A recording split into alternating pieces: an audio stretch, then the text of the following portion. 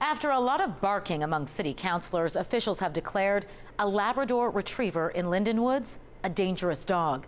That designation sticks for life and comes with a number of conditions. CTV's Sarah Plowman has those details. Snoopy, the Shih Tzu Bichon, is remembered as a loving pet. Coco, the black lab that killed Snoopy, will stay labeled as dangerous. He never hurt anyone before, never hurt any dog before. In June, Coco jumped his backyard fence in Linden Woods and went after a 2-year-old. An adult had to intervene. In August, he attacked and killed Snoopy, who was out for a walk with his owner. Coco also bit a person who tried to break up the dogs. That same month, the city declared Coco a dangerous dog. I just think he's not a dangerous dog. On Friday, one of Coco's owners pleaded for members of the Protection and Community Services Committee to change their minds, saying her dog has undergone behavioral training.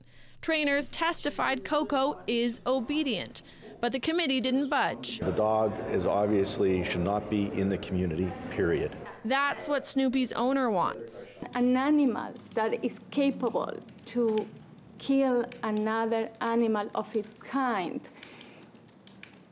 can kill anyone. The title dangerous dog comes with conditions. Its owners have to build a higher fence and place warning signs on each entrance in their home.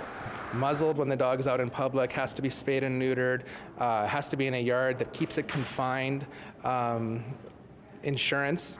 Coco will stay in the neighborhood despite opposition. He's been labeled a dangerous dog since August, although the rules that come with that didn't have to be followed until now. Animal Services say he has been neutered, and they'll work closely with the family to ensure all other rules are followed. Sarah Plowman, CTV News, Winnipeg.